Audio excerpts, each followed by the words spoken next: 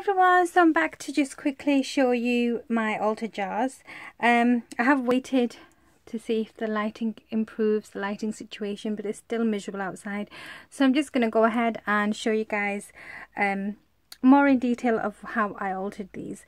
So I'll show you this one last because that's the one that I've done the tutorial on, and then I'll show you these first.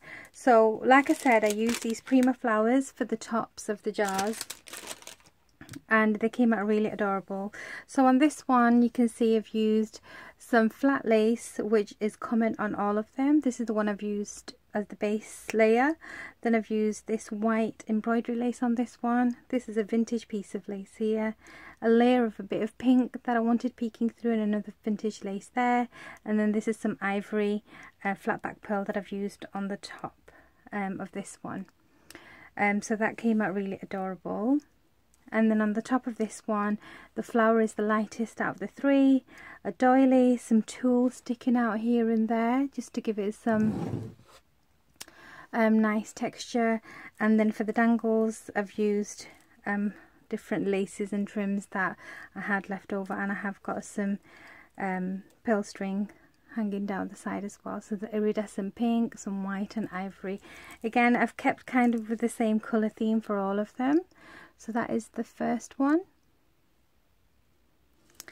Okay, and then I did this one. So this and this, you can see the pearls are different and the layers are different. So with this one, again, like I said, the same base. Then I've used a vintage doily edging. Then another one of this is my favourite vintage lace I have. It's so delicate.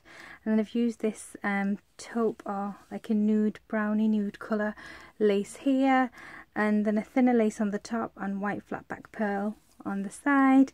And then this Prima flower, which is really beautiful. It's the darkest one out of the three, which is topped on top of some more tulle and doily.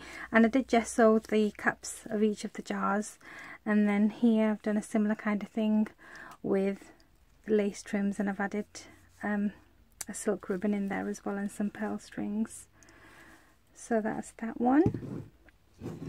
And then the one that I've done the video on, I was contemplating whether to add another lace here, so I did. I found this beautiful lace here, and this was from my friend Annie, who's Miss Garden Grove one, and I absolutely love this. I think I was hoarding this, so I pulled that out and I used it in the center there, which came out really beautiful. And another thing I did differently on this one was I had one pearl string that I shown on my video, and it looked a bit lonely, so I added another strand here, and it's the smaller one, so it looks just as nice next to the larger pearl strings. And then you saw me add the flower and the tulle and the dangles on the edge. So they came out really cute. I think it's just so much fun to alter these jars, especially if you've got embellishments and things that you can just, you know, put in these things and just make it look pretty. I think I'm going to use these probably for buttons and resin pieces, the small resin pieces, I'm not sure, but they will look really pretty with all my crafty bits and pieces. I'm going to put the pinkish one in the middle. So let me know what you think, and I'll put the link to the tutorial on this one below, so if you've missed that, maybe go and check it out. It was so easy to do. It took hardly any time at all, but it was so much fun. So thank you so much for watching. I'll show you how it looks with the light on. Oh my goodness, it looks very yellow. I don't like it at all. But this is more the true colour of them. I know it's a bit dull. Sorry about the light quality here.